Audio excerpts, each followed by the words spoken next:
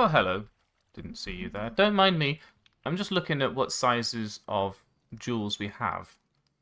Because if I want to make a chromatic steel tool, then I should pick the first tool correctly.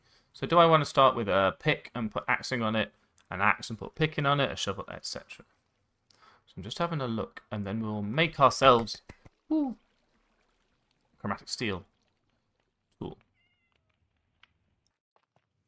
Okay, so we're definitely making a pick because we've picked up axing and shovel. So let's do it.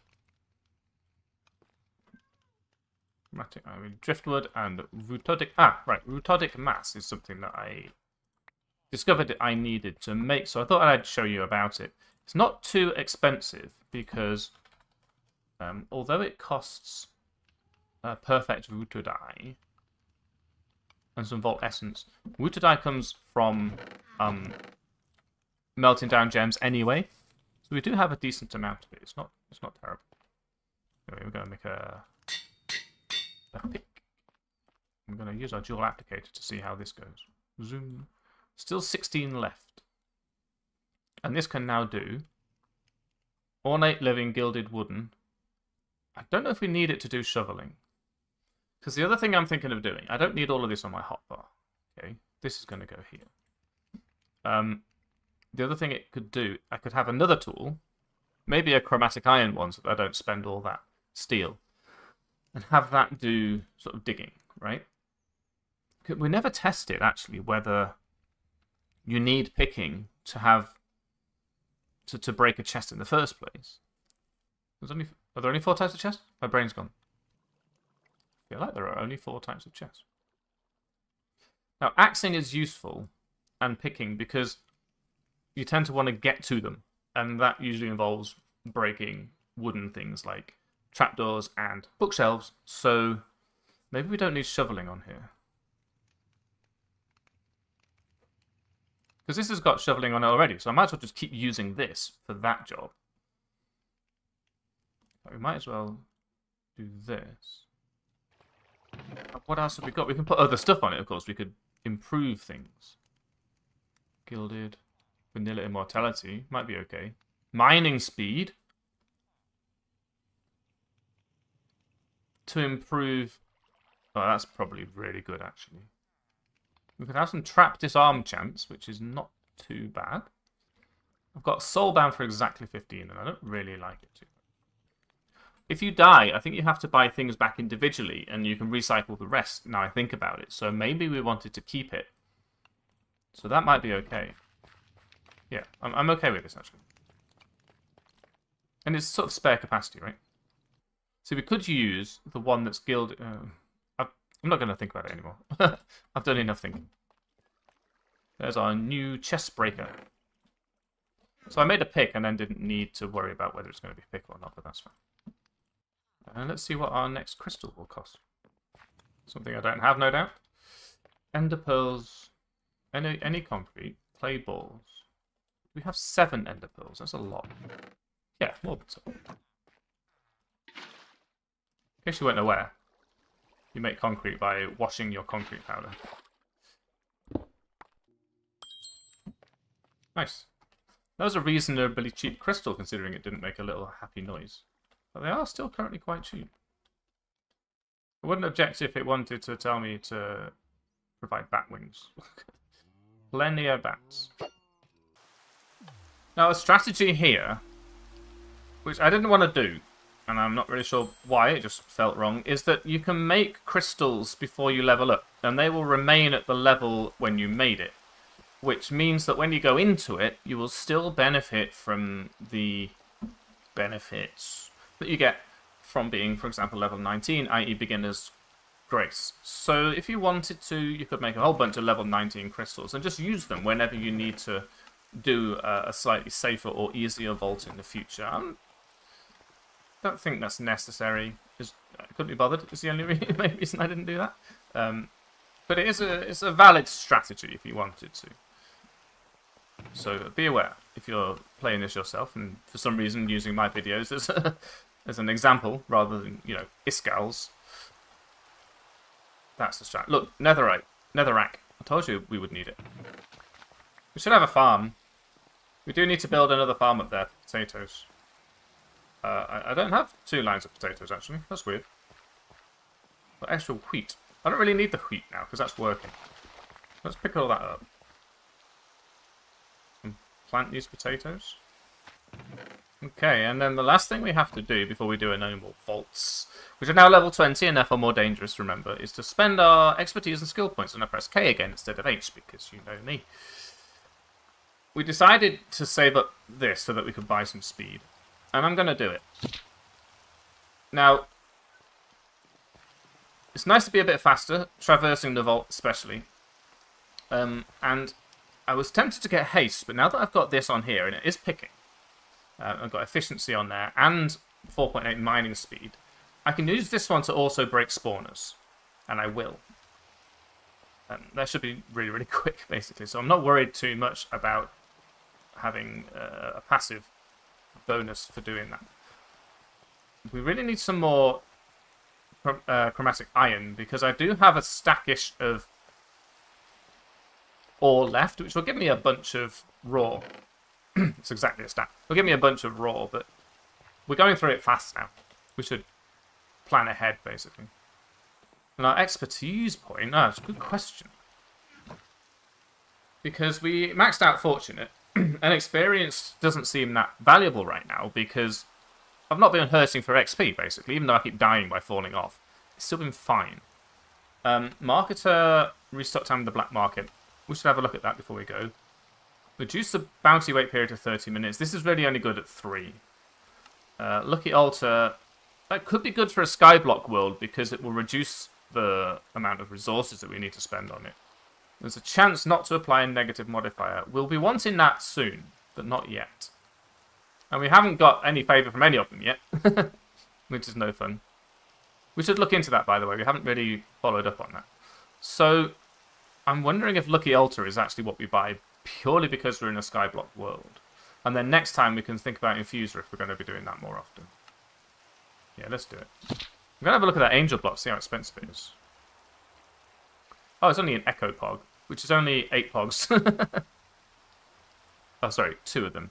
And a Phoenix Feather, which is Gilded Chest Loot. It must be above level something. 24 plus, yes. So, very expensive, man.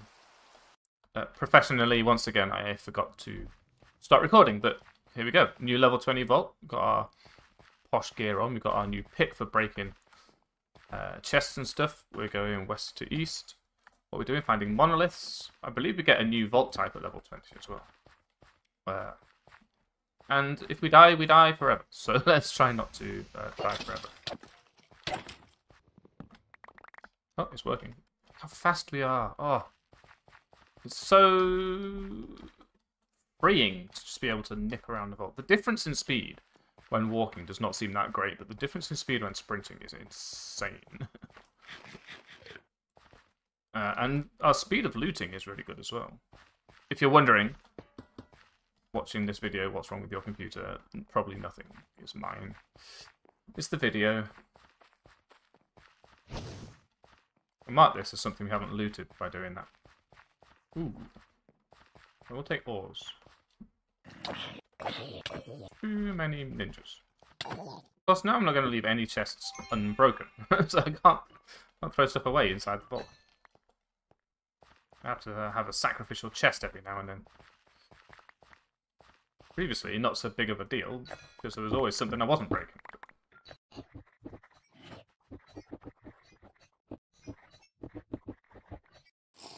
Ooh. A monolith and an ore room, so that puts pay to the theory that I professed last episode. Hoping to eventually find my final POG gem. There's always one gem that RNGesus withholds for your lack of piety. Yeah, I haven't found it. Oh, now we're getting breaks. Can't shoot them, apparently. Fair enough. Say fair enough. It's horrible. Please don't do that again.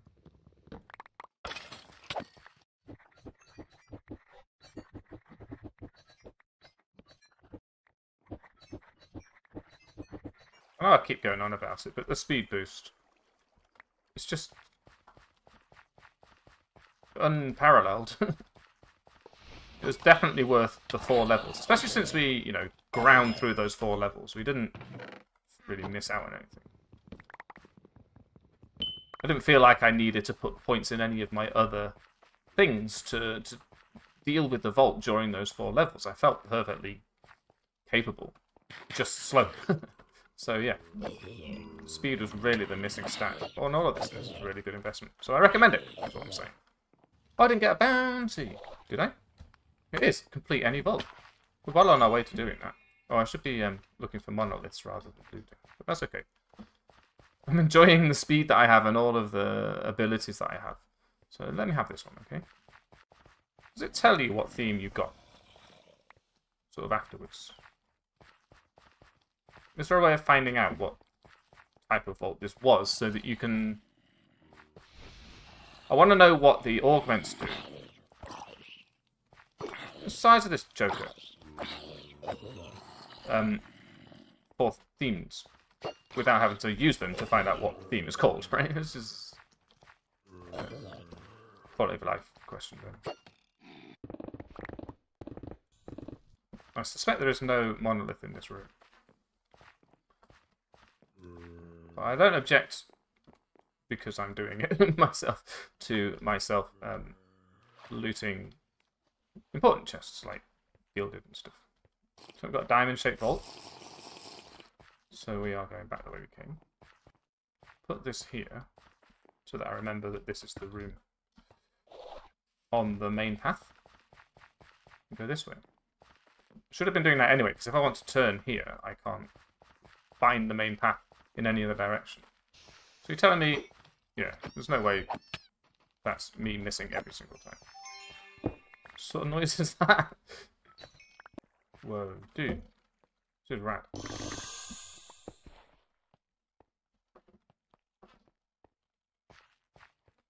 Pour that for those 2 chests. It's very elaborate 2 chests.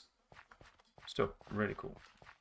Pro tip, maybe you can do the same trick with a scythe, or a sickle, as it were, as you do for coin affinity. Just put all the affinities on it. You don't accidentally break all the blocks once you finish breaking the chest itself. Actually a dungeon. It doesn't seem much faster, does it, even with that extra speed on it? Ah! Very bad at not falling off of things in these little dungeons. Not having to spend all the time just opening chest, pressing the button, opening chest, pressing the button. Saves so much. I'm worried about our remaining time in terms of finding the monolith and getting out. So, although I've looted a great amount here, including a whole bunch of ore, I hope I haven't accidentally put an ore in a sacrificial chest because it wasn't in my bag. I don't think I have. Because one thing we could do is just sort of leg it through every single room really quickly. See if there's a monolith right in the middle, and if there isn't, just move on. So that's not a terrible strat, maybe? Just go parallel to the main path, right? Till we find a monolith and then go back and loot. Ah, see? Worked. Absolute legend. Yeah, so this room needs doing. Upstairs, I think. More doors. Haven't even found a key piece still for all this time. Wonder if it's gated behind my level. The fact that I've not found a single one seems odd. I thought that you could find them at any level. Maybe I'm wrong. Where's all the POIs in this room, though? Hello. Secret places. Doing down there. Oh. Let me out.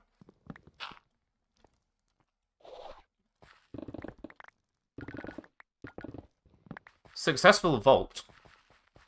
We found all 3 monoliths and looted a great deal. Being able to break chests and being this much faster than we were. Very effective. These not really elite, but elite zombies. What's going on? Do not want. Oh, we cut it fine. I like cutting it. Whew. No kiwis, though. That's really good.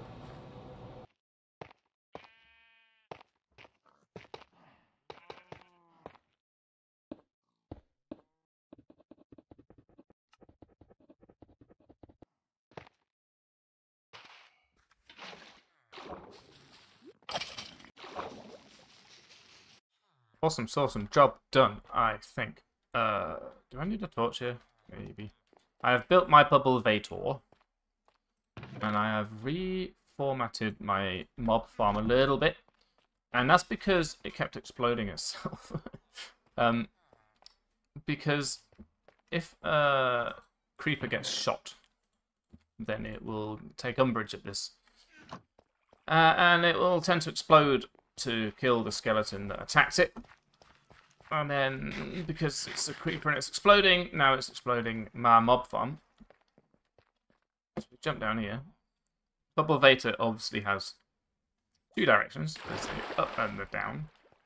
I've chopped this in half just so that I can retreat from my mob farm easily to be far enough away from them. So I've done this where it's just attacking its feet. And this way the skeletons don't see me, they don't shoot me, and therefore they don't shoot the creeper instead, which is the problem. So that's working. There's not as much space for the enemies to spawn, and spiders are a bit annoying because they get stuck in the roof thing, but you tend to know they're there because they're making a noise. It means I don't have to keep going up there and collecting endless amounts of squid ink, which is good. Because I have like 1,000 or more of them now. It's too much. Also, it's quicker. It still takes a while, but it's quicker. And it is spawning drowned. For some reason, we're spawning drowned as a result of this. I think they might be spawning on the soul sand at the bottom. But that's okay. I don't mind. Alrighty then. We've got 2 crystals to use up. And don't forget we've got our new carapace charm here. I'm not sure if this will take damage. But if this is permanent, then... It also says slot charm, but okay, it doesn't go in the trinket slot. I was hoping. So shall we make a crystal go? We know that our current quest is to do something at level 24. That's when we start finding catalyst fragments. So we're going to have to progress past that just to be able to actually achieve this, which is to apply a catalyst to a crystal. So we have to make the catalyst, which means we have to find enough catalyst pieces at level 24. So it's going to be a bit of time. Right. Do we want to put something on this crystal? We've got geode caves, we've got cave itself, we've got honey cave, and we could make a seal that tells it what to do. We've got to kill zombies, which means we need to make sure that we don't go into a cave that's drowned, for example, right? So what we could do there is make sure that we go into the cave theme, for example. Let's do that. These things, we've got a few of them, and they're not... I'm sure that at some point they'll be extremely important, but at this stage, I think it's okay. Goal is Benitoite. We need plenty of bennies. We need knowledge essence. We've only got 2 knowledge stars. We've got 57 knowledge essence and a few knowledge stars. We need plenty of bennies to put those together. We want to get, if we can, our final thing for a POG. That would be awesome. Right, look at here. This is a new type of vault that was unlocked at level 20. I told you there would be one. This is a scavenger vault. You have to find the things above, listed at the top of the screen there. These come in various places. You can see the little icon next to them. And take them back to here. So now you've seen where they go. We're looking for coin piles, we're looking for ornate chests, and we're looking for mobs. We're also looking for mobs so that we can do our bounty. So this is one of the reasons why the hunter skill is great, and you want to be able to regret your choice often. Because baddies, by speccing in the vault, you can sort of improve your ability to find the type of chests or whatever it is you're looking for to beat these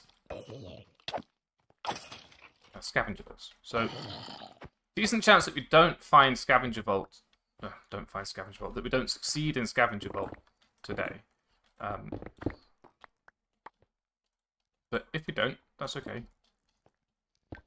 It is one of the harder types of vault. See, why did that one go slowly? Someone explain in the comments why some chests break at sort of half speed. Also, we have a benefit. We have the bonus of gilded chests just lying around the place. But notice, now that we're level 20, we do not have a little star that means beginner's grace. So if we die until we buy our stuff back. Don't die. We have some mob essence already. So this this hand-in works the same as the elixir. When you get your stuff, you give it to the altar there, and then when you've got all your stuff sorted out, whoa, nice. You can hand it in, wait for 15 seconds, and you'll be teleported out. And if you leave, otherwise you don't win. Pardon you. One thing about these scavenger vaults is you'll notice that your inventory is going to get really full. Because you're picking up not just the stuff that you are looking for, but stuff you're not looking for. Most of which is useless, so you can take it with you. You can't use it in another scavenger vault, but you can recycle it. So you can get something out of it. You've been noticing throughout the series that it's been showing me on the bottom right screen as I pick stuff up. It's been showing me what things I'm picking up. This is because anything that goes into a bag or a pouch, you won't see it in your inventory, so it tells you that you picked it up, and that helps you keep track of things like your mob essences here. If you notice, by the way, this used to be 5, now it's 7. I'm guessing this is a level 20 change. Oh, nice. Turns out these were zombies. Your ability to loot fast really determines your ability to beat the scavenger vault. And I don't know if we have the speed required for it at the moment, sadly. Remember, you cannot unspec, like you can't do your regret inside a vault. So you have to have regretted it before you go in. Whoa! And then you can select inside the vault, but you can't regret. Ugh. How are we doing?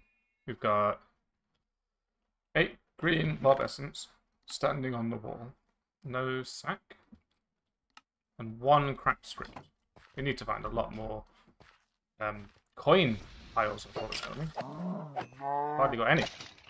There's a lot more variance to scavenger runs than to any other type, as far as I've noticed, and I think that's good. It makes them... It makes them imbalanced, but I think the imbalance is a good thing because you can't just be expecting to win every single vault that you go into. And that's kind of been our philosophy so far. You know, we go into a vault, we expect a loot crate and a bunch of XP. And now that we're level 20, there's a new type of vault where we're not necessarily going to win. And based on how... Ooh, stuff comes out of ores as well. So there should definitely be a hunter for ores. Based on, you know, how we haven't really found many coin piles so far, I'd hazard to say that we're unlikely to win this one. As a result, we should focus on the loot, specifically these ores, which is why I'm focusing on these ores. I do wish I'd used a different tool for my chest pick, now that I've started using it. Should have started with a sickle or something, I think. 1 cracked script, 13 mob essence. So we've done the mob essence. Now we need ornate chests, coin piles. Stop hitting me. Shame it's not an ornate vault. Not ashamed that it's a gilded vault. Okay, we don't have to win it. There's no real difference between the different types of vault in terms of winning them. So if we want a loot crate, we just keep going until we don't get a scavenger vault, or we get a scavenger vault with better RNG. That's fine. The good RNG of this vault is the size and quantity of these ore POIs. So the catalysts that we're heading towards in our quest book are the sorts of things that could, for example, give us an ornate vault or a gilded vault. Trouble is, you don't know until you've done it. It's not like the seals where you pick the seal that you put on it, you put the catalyst on it, and then it decides how bad your vault's going to be. Holy crap. Lost.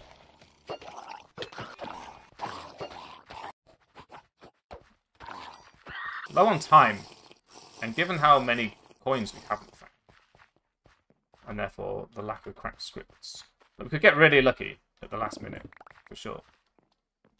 I suspect we are doomed to have our first, not necessarily first, is it our first incomplete vault? Maybe. We could get really lucky at this point, because I think I just saw a handing point in this very room. One cracked script. Was that 3? Here's 3! And then we need 1 sack from ornate chests, which I just saw around the corner. We may even do it just by this last room having both ornate chests and coins in it. Only got 2 minutes to leave. I don't think there are any more ornate chests for me to... I really should have dealt with that lava. Huh? Don't tell me that's an ornate. Yeah, it's not. Quest failed, and we didn't find our final gem. But we didn't die. At level 20, that's a bonus. Level 21. And with that next new last final extra skill point, I'm actually going to put a point in haste. Because I'm still struggling with spawners. Deal of the Confectioner, objective cake hunt. That's brilliant. First of all, we can afford it. Second of all, we haven't looked at cake hunt yet. It's a vault type that you can only get by applying a seal for it. What's the recipe for this? Not too bad. So the cake hunt is fun. And we'll look more into it when we actually get there, but essentially in the cake hunt you're going around finding cakes in each room, and as you find them it alters the state of the vault, the modifiers of the vault. You don't recycle them, you use the other thing that we haven't got yet. The soul diffuser. Which is black chromatic steel. Oh, that's right. And a vault recycling. How do I get one of those? I realise I can go into the nether, but I don't know if I can sort of... I don't know how guaranteed a wither skeleton is to spawn in the nether, but we haven't been there yet. Which is scary. It's a very scary prospect. I'd like a way to get back in case everything goes horribly wrong. So I still don't think we've ever seen any ashium. So that's RNGesus's holdout this time. Oh no, here's some. Do you know what? We might have all the stuff now. I thought we were down by 1. That's exciting. Okay, look, we're not complete losers. We did get some more gear just from looting chests. Remember not to loot chests around all that lava next time, though. Right. Apparently we are now capable of pogging. Now, I recognise there's a chance we fail to get one when we break these. So I'm hoping that if that happens, it's not the ones we don't have any of already. Nice. 1. Close. Pog. Right. With this pog, IV wet. No, IV make a draw controller. We can figure out how these work. 2 drawers and some extraordinary diamond bars and even more open. So for this we need 8, 32 again. We're not going to make that. We've only got 4 of these left. The game giveth and the game taketh away, I tell you that. This place is now essentially useless, huh? We don't need these blokes. With their impossible to get books. But, you know, here they are. Guess if you need some emeralds, we can always get some from the farmer. I've actually forgotten that the zombie killing quest gave us Benitoite gems as a reward, so that's pretty good. This jewel is terrible, and we've got some more chromatite. So, let's make another venture into a vault, trying to get some more steel, so that we can make... I love that we managed to make a POG, and we still have a problem because we don't have enough chromatic steel. It's ridiculous. Let's see if any of these will give us any. Crimson Stem is actually something I have. It's this wood here, which came from a raw vault. So it's gettable. And you wanted 31, and I have 33. So here you go. Thank you. Claim reward. And we might as well find 18 silver scrap in the vaults. Hey, we've got the squishy theme again. I think we found an augment to make it this theme as well, didn't we? What do we do in a monolith vault? We scour for the monoliths, going in a straight line through the vault. As we find them, we tag them, and then we come back and loot everything that we didn't loot on the way. Is this a shop? No, it's a light village room. I see. I'm so excited to find a shop that everything I see is a shop. Even when it's not a shop. Pumpkin! Aha! Whoa! Oh, I just realised actually I'm supposed to be using the steel pick for this. Is that any faster? It doesn't seem any faster. Is there just a maximum limit to these now? That's fine. I just need to know. Cut of salmon.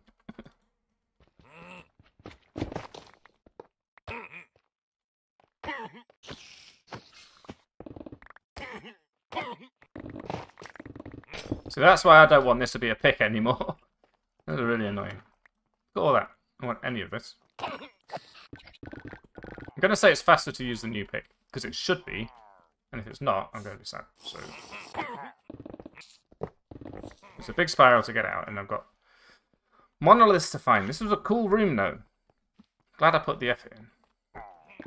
And why couldn't I find this when I was in a scavenger vault that needed ornate chests?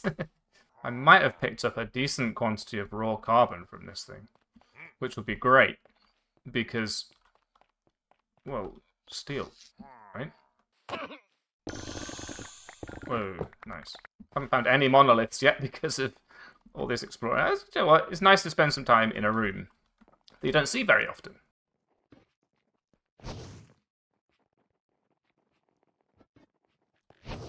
Monolith. Oops. Yikes. Oh, I'm immune to lava. Well, yay. How are we doing on our bounty? Found 1 silver scrap in all of that. Not sure where it comes from. Let's have a look when we get out. Finally we got our pumpkin. Not from where I expected to either. Look at all this gear. That's insane.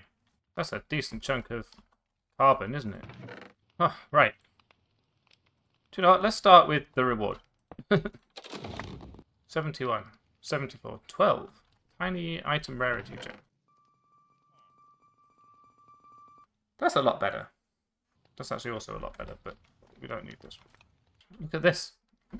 Unbelievable. Look at that amazing axe. It's terrible in terms of damage. We did get a lot of gear, but none of it is much better than what we've already got. Which is expected. We've had a long time to isolate the cream of the crop, and it won't be until we actually get much higher level stuff that the cream of the crop goes up. And silver scrap comes from gilded chests and wooden chests. Is there a percentage? No. So now we know. We need to look for gilded chests to complete this bounty anyway. That'll do it for this episode. Thank you for watching. I hope you've enjoyed it. In the next episode, I'm hoping to maybe use that POG that we made. That's going to be very useful because putting things manually in these drawers is boring. And I haven't shown you yet the main benefit of storage drawers, which is you don't have to do that as long as you've got a POG. Run some more vaults because that's the game. And also we have a quest to get to level 24 and start playing fused catalysts. And then whatever else we feel like doing, I suppose. We can also build our little snowman. We should do that. Alright, thanks for watching. I hope you've enjoyed it. Hope you'll join me next time, Obnoxious. This has been Vault Hunter Skyblock. I'll see you next time.